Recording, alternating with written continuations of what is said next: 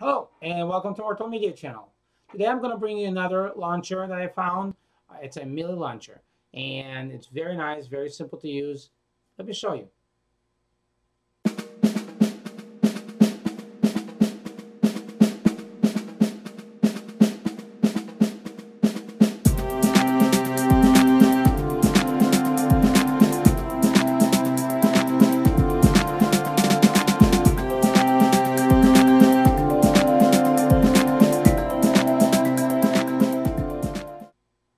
So here's the launcher in front of you.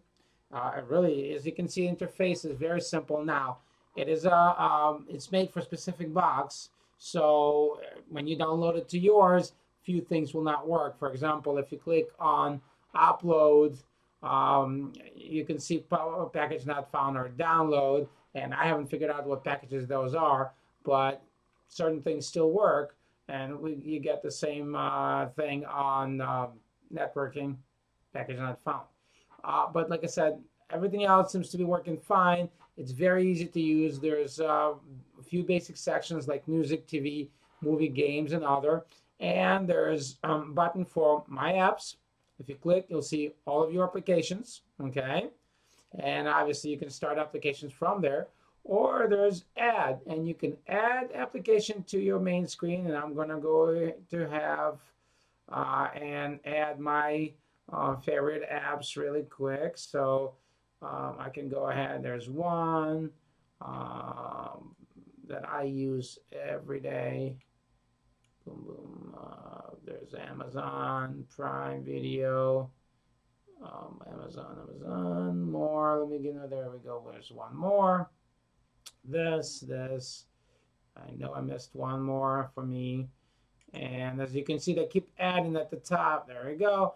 And that should do the trick. Do want to add, well, of course, add Cody was something we use all of us, okay? It also can go in any of the sections, for example, TV, and add your favorite, groups, basically, icons. So again, we're gonna go and add Mob Drawer here, and we're gonna add Cody. I know I missed it. There it is. And done. And we can also go again to any section and add what we need to add. That's pretty much it to the launcher. Very, like I said, it's very simple to use. Not much to it, and it's especially for somebody who likes simple. This is great.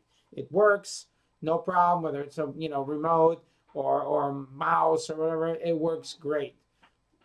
Thank you for watching. If you liked the video, give me a thumbs up and don't forget to subscribe.